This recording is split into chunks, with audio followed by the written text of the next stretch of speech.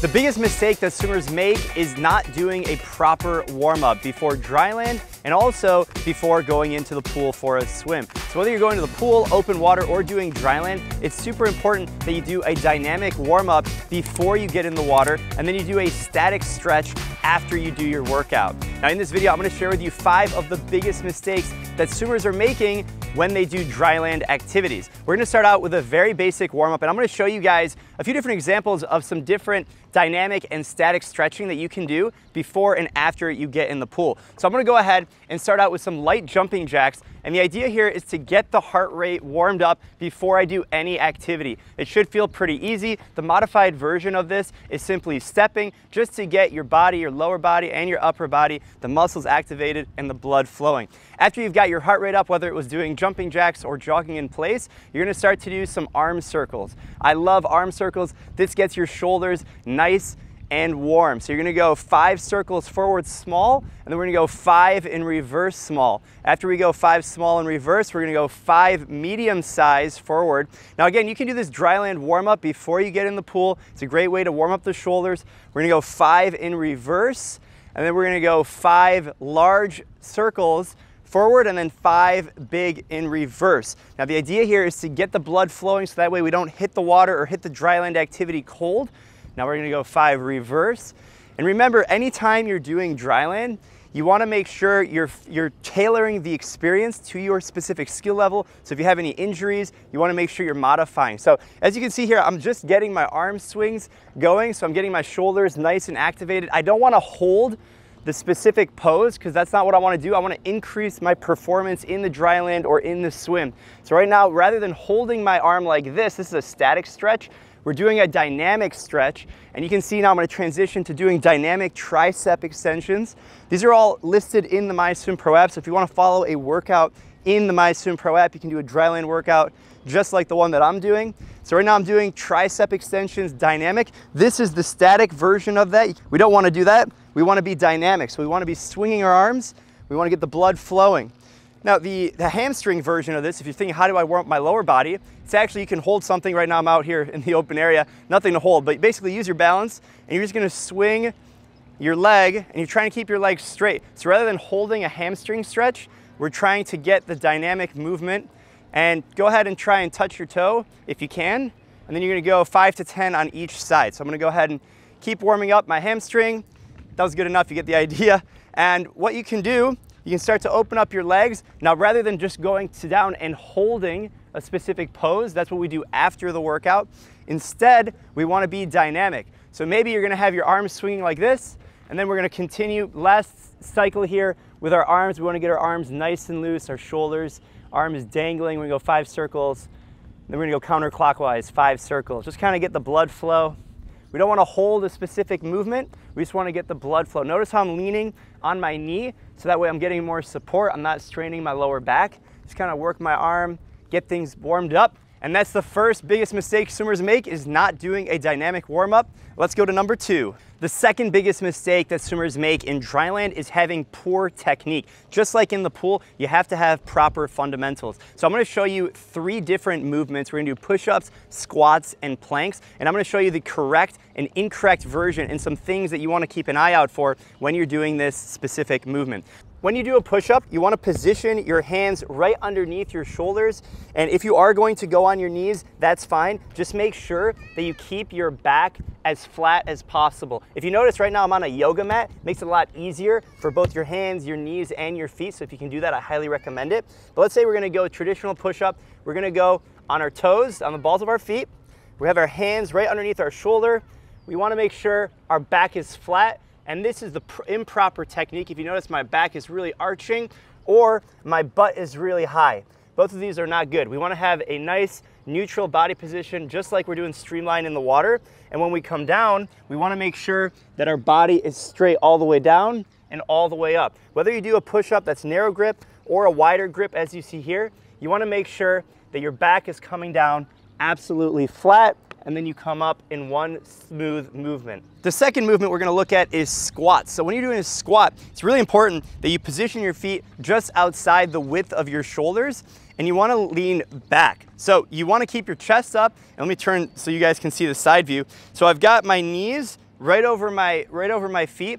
And what I don't want to do is I don't want to have my knees lean forward as I go down. Instead, I want my butt to come back, chest is up, try and keep my back as flat as possible. And as I come down like I'm sitting in a chair, I'm going to keep my knees behind my toes. If my knees go in front of my toes, that's improper technique. It's putting a lot of stress on my knees, and that's not the right way to do a squat.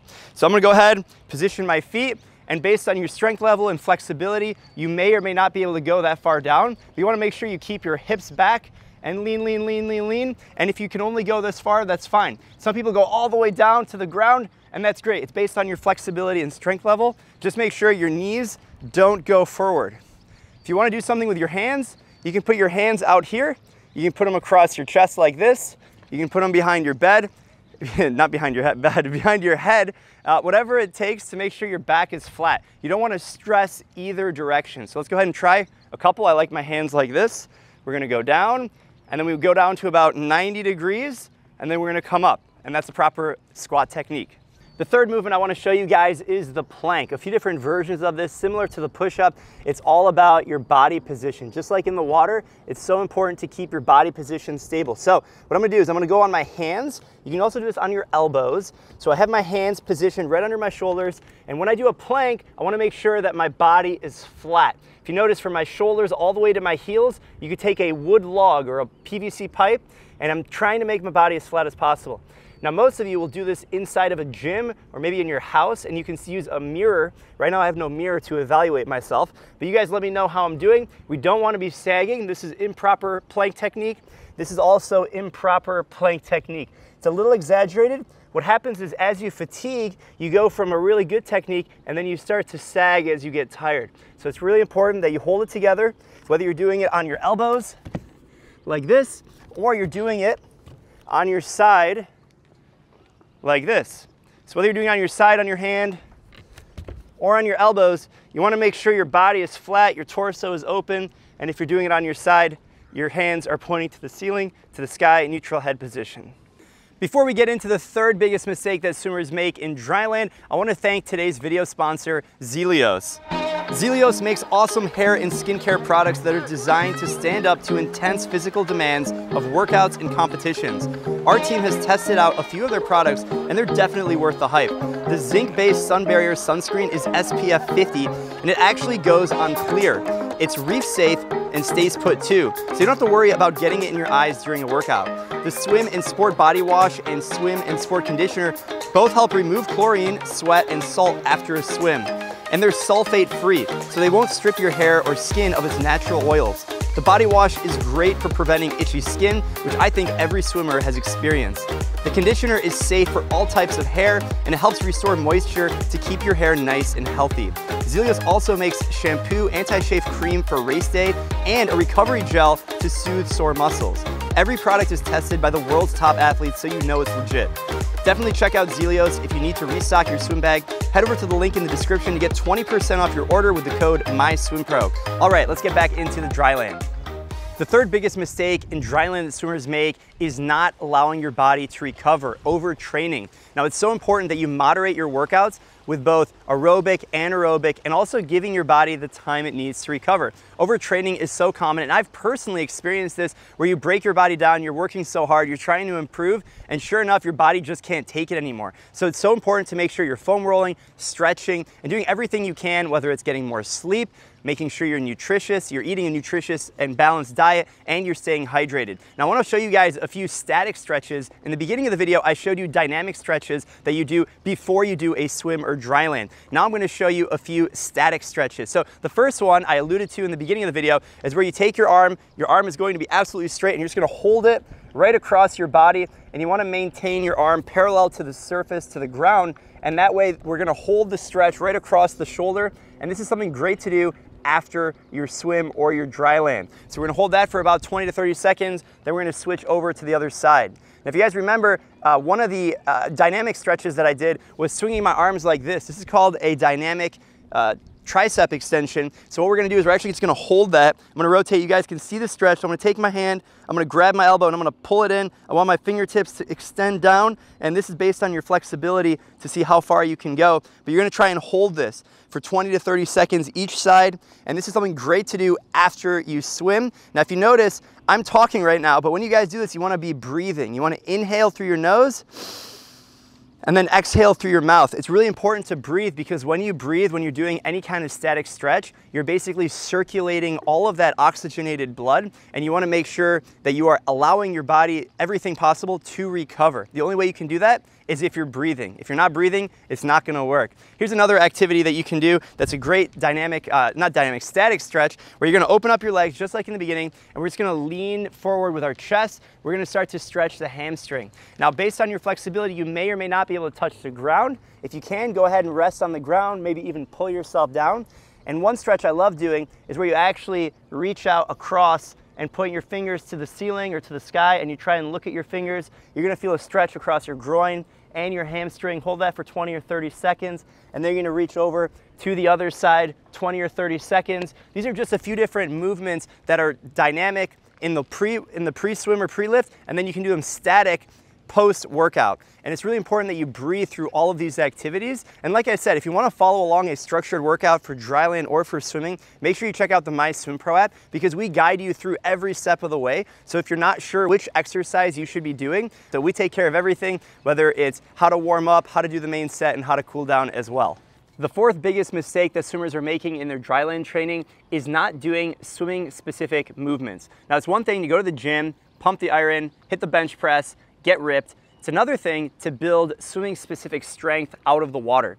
So I'm gonna show you a few different exercises that work not only on swimming specific strength, but also injury prevention. Because in swimming, you're really training your body in ways unlike anything else. You're doing repetitive motions with your arms and your shoulders. You might move your arms 10,000 times in the course of 1 week. Most other sports and activities, you won't have that kind of repetitive motion and strain. So here's one activity that I love doing. It's great for your core. We already did a plank. What we're actually gonna do is called scapular dips. So this is a great way to stabilize and strengthen the area, not only in the rotator cuff, but the surrounding region in your back that supports your arm. Basically, the way your arm is connected to the rest of your body. So the way you do this is you find a plank position, and you're basically just gonna hold the plank, and you're going to keep your back as flat as possible, and you're gonna lower yourself and then raise yourself. So I'm coming down, I'm lowering myself, but keeping my back flat, and I'm gonna push up.